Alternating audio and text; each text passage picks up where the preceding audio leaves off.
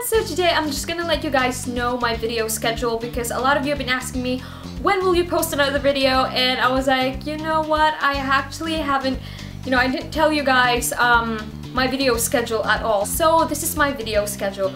I will post videos on Tuesday, Thursday, and on Sunday. Now on the Tuesday and on a Thursday schedule, I will be posting from hair videos, DIYs, reviews, and all of the videos that I'm usually posting, except for Sunday. Now, Sunday I will actually call Sunday Munchies.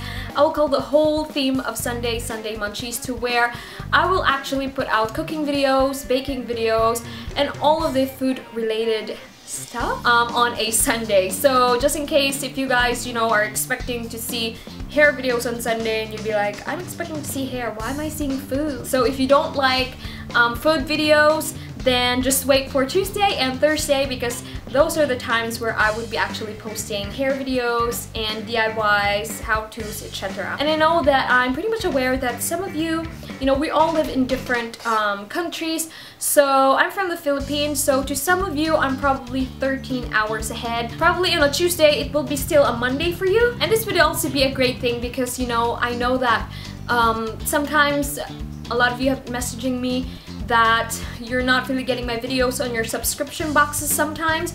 So it's such a great thing to just, you would know that on Tuesday you would just come to my channel, go to my recent upload videos, and you'll see my latest videos. So that way it's gonna be way easier rather than, waiting for my videos to pop out on your subscription boxes. And I've even heard some of the YouTubers, that is their issue as well. Their videos are not being broadcast to some of their subscribers. So that's that. Now that I've cleared that out, now let's go to the second point. Now, I've been really meaning to cut my hair, not cut it short, but actually get some layers.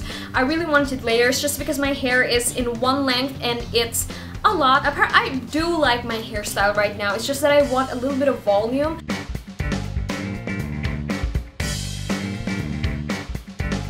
And now second, I really wanted to dye my hair red. Now I don't want to dye my hair like a McDonald's or kind of like an Ariel red, because I don't think that that would suit my skin tone. My desired hair color is actually, I want a brown to reddish tone kind of hair.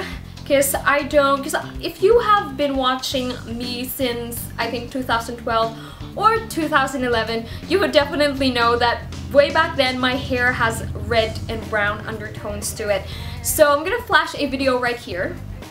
So that's what my hair looks like before, and as you can see, my hair definitely has red tones to it, and I have been really liking that kind of hair color on me. And at that time, I actually dyed my hair using a hair color treatment. So it's actually a temporary hair dye / a hair color treatment, and when I was using that, my hair was like really soft. At the same time, it gave me, the shade that I want, but the thing is, it's not permanent, so it only lasted for how many months, and then my hair was back to my natural hair color.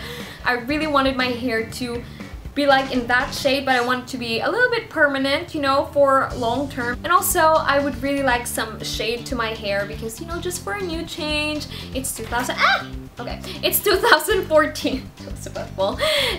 Now it's 2014, and I just really want, some change in my hair. And also, if I do hair tutorials in my hair, you would definitely see it better because my hair would be lighter.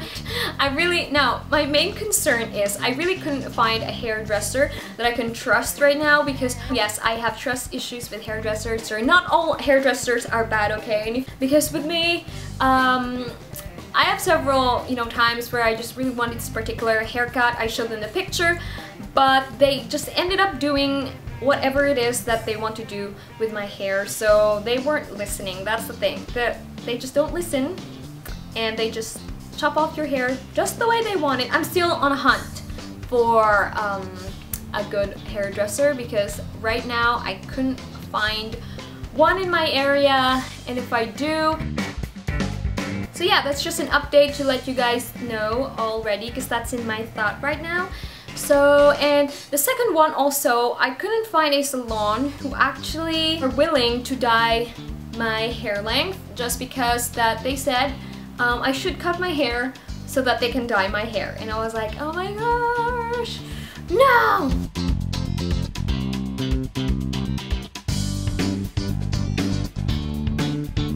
I do know the state and the health of my hair, and I'm pretty sure that it can survive the hair dye. And also, I've prepared a hair care routine already in mind for, you know, when I dye my hair, because as I've said in my tips, if you're ever gonna dye your hair, make sure that you have a good hair care routine that would, you know, back your hair up. I would definitely know how to take care of my hair once that happens. Yeah, I'm just gonna let you guys know up ahead, and let me know what you think in the comments down below, or what kind of shade would you recommend. I'm not planning to go on really light. So yeah, that's it. I hope you guys are having a great day. So stay tuned on Thursday for a next upload. Also, please follow me on Twitter, on Facebook, or on Instagram if you want an update from me. I'm definitely gonna be in those places, especially on Facebook. So I will see you all on my next video on Thursday. Bye!